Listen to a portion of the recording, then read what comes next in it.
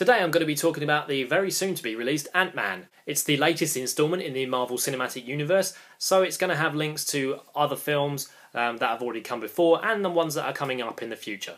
Instead of doing a step-by-step breakdown of what we've seen in the trailers so far, I'm just going to talk about things that we've learnt from the trailers and what we know is going to be happening in the film. The Ant-Man in this film is going to be Scott Lang, who in the comic world is the second person to take up the role of Ant-Man, the first being Hank Pym, which I'll get onto in a minute. Scott Lang is being played by Paul Rudd, so immediately we can assume that the role is going to be played in quite a sarcastic and funny way, as he has done in many of his other roles before. This leads us to believe that the film is going to be quite light-hearted, and maybe a bit of comic relief from some of the films that we've seen previously in the MCU, and in contrast to the Daredevil TV show we've seen recently. Hank Pym is in this film as well. He's being played by Michael Douglas, so he's an older Hank Pym. If he ever was the Ant-Man in this cinematic universe, then he is no longer, and he is passing that torch onto Scott Lang for some reasons that we don't really know what they are at the moment. We know that there are going to be some flashback sequences, so we might be able to see Hank Pym as Ant-Man as he was in the past. In these flashback sequences, it's rumoured that we might see characters that we've already encountered before, such as Peggy Carter, Captain America, and even Bucky Barnes. Hank Pym's company, Pym Industries, is around as well, but it looks like Hank Pym himself isn't taking an active role in the company itself. There are a couple of shots in the trailers that we see people inside Pym Industries, and there's a portrait of Hank Pym on one of the walls. So it looks like he's just the name of the company and not really anything else. Going on from this, the company itself appears to be being run by someone called Darren Cross, who's being played by Corey Stoll. We know from the trailers that Darren Cross is going to be taking on the role of Yellow Jacket and the main baddie of this film. In the comics, Yellow Jacket is another persona taken on by Hank Pym when he's retired the Ant-Man role for a while. So it's good to see that we've got two characters from the Ant-Man lore in the same film. They've obviously changed the story to be able to incorporate both characters, so it will be quite interesting to see how they deal with that. The character of Hope Van Dyne is also in this film, being played by Evangeline Lilly. She is the daughter of Hank Pym and Janet Van Dyne, who in the comics is otherwise known as the Wasp. She also uses Hank Pym's Pym particles to shrink down in size, and she grows wings and can shoot laser blasts out of her hand. There hasn't been any talk of who is playing Janet Van Dyne at all. There is rumours that we will see her in flashback episodes, so possibly she has died at some point, or she's gone missing. We don't know at this point. This might be why Hank Pym is bringing on Scott Lang to help him. He might be on a mission to find out what happened to his wife or his ex-wife. But if not, then we've got Hope Van Dyne, who it's very likely will be taking on the role of Wasp in future. I think there's been a couple of interviews with Kevin Feige where he's commented on the fact that the Wasp will be featured in future MCU projects, so it's more than likely that Evangeline Lilly will be taking on that role. So those are the main characters, ones you would expect to be in this film, to be honest. There are other things we've learnt from the trailers, such as Scott Lang's motivation.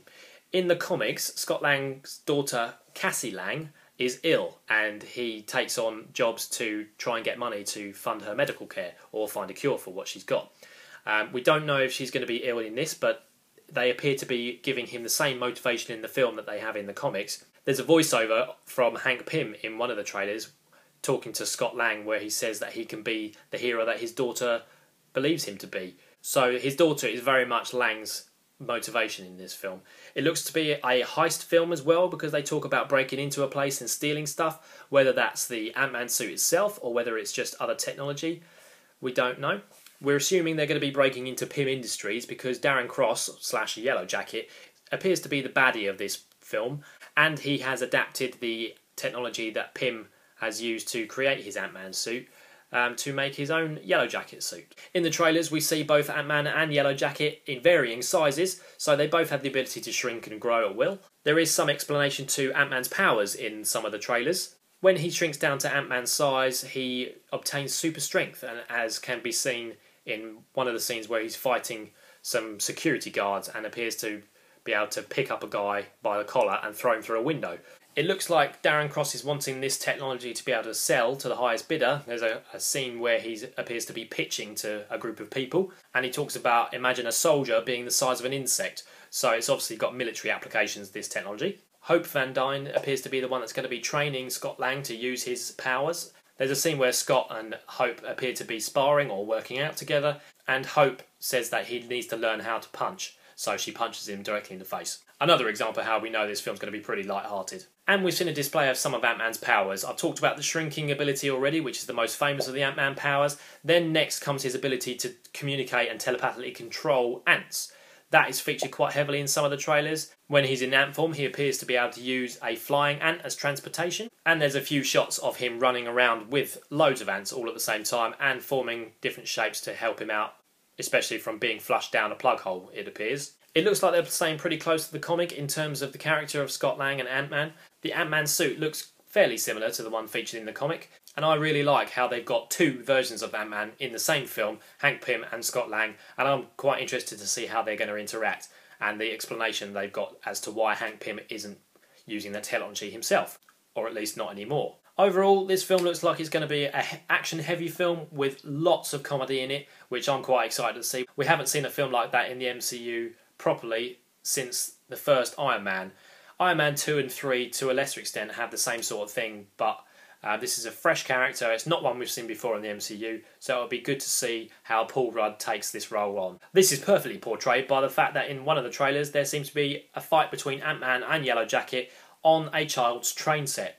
Yellow Jacket gets run over by Thomas the Tank Engine, but then the camera pans back and you see the train itself falling off the train track. So even within an action sequence, there's going to be a lot of comedy aspects, so it's actually going to be quite a fun film, I think. I know this trailer talk is very late in the day, as the film actually had its world premiere last night, but us in the UK, we haven't got it yet, so I've still got some time to get this in before the film actually starts. If you're still unsure about going to see this film, just go and see it, purely because it's one of the MCU films, and they've confirmed that it's going to be linked into all the other films. Ant-Man, or at least Scott Lang, is going to be making an appearance in Captain America Civil War, so that should just give you some evidence as to how committed they are to this particular character. I, for one, am definitely going to go and see the film when it comes out, so there'll probably be a review of it on here at some point. But until then, stay tuned for the next trailer talk.